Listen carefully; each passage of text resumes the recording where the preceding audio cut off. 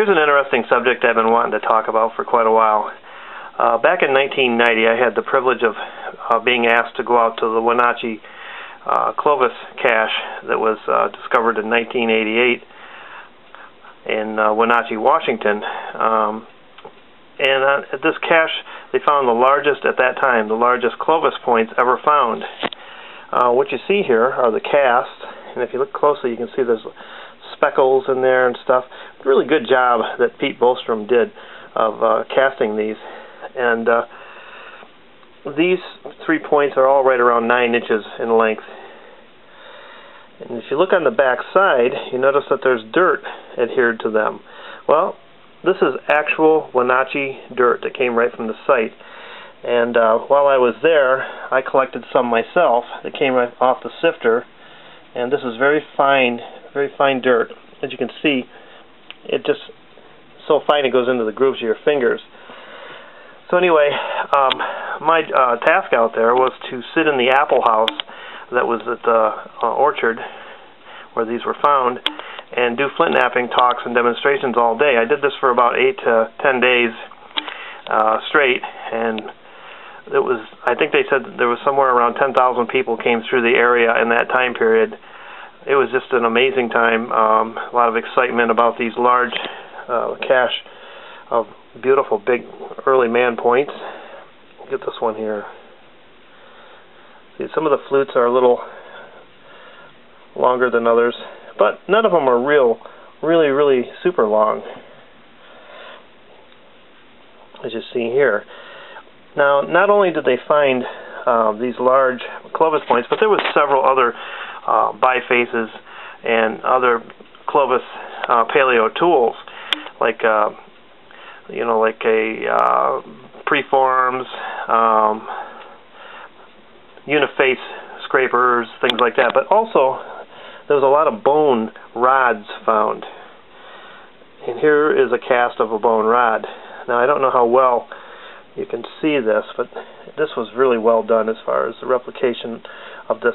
I always had a theory that that these were used as part of the hafting, because it looks like it goes right there. It's tapered down, and you could put a wooden splint on the other side here and tie them on. So if you slip this under here and you had your piece of wood here, it would tie it on securely.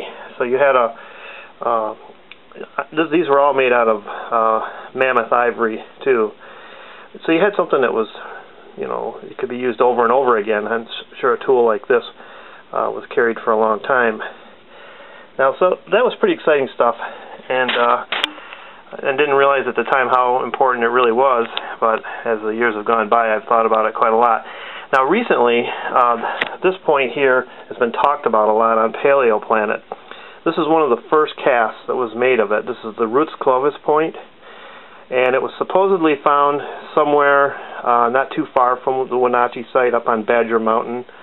There's a lot of stories that go with it. The guy found it when he was out plowing. He threw it in his toolbox on his tractor, and it rode around in there for a few years.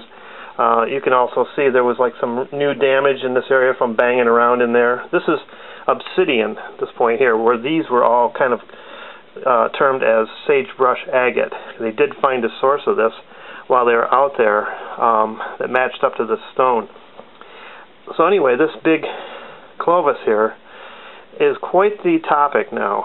If you go on Paleoplanet and look up the Rutz Clovis, R-U-T-Z, this topic is really hot right now, and there's a lot of discussion. And the one guy, Stonewhacker, I met him when I was out there. He was just a kid, young guy.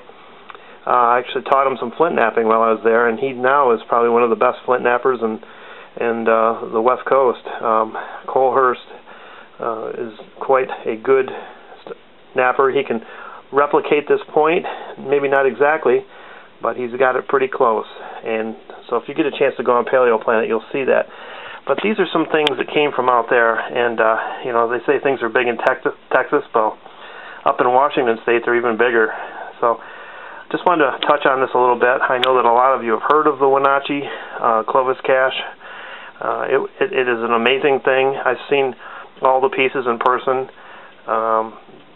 The piece that I held, I've got a picture of me here somewhere. I'm trying to think where it is. Oh, here it is. This was taken, let me grab this, as I was being handed this piece that came fresh out of the ground. Look at the young Paleoman there, back in 1990. What's that, 23 years ago, whatever. It was pretty funny. But I've got a carnelian blade in my hands there, probably about 6-7 inches long, maybe 6. And the look on my face is telling the story of the wonder of what there was. So, anyway, just wanted to share this with you guys. Hope you enjoyed this little eyewitness account of what I saw there. And again, these were some amazing blades. They came out of the orchard when they were putting in irrigation. They had a trenching machine going. Some blades came up on the trencher. They stopped and they dug and they found more of them. And the story, you know, after that, you have to read more about it. So, anyway, thanks for watching, and read on about this. It's quite fascinating if you get a chance.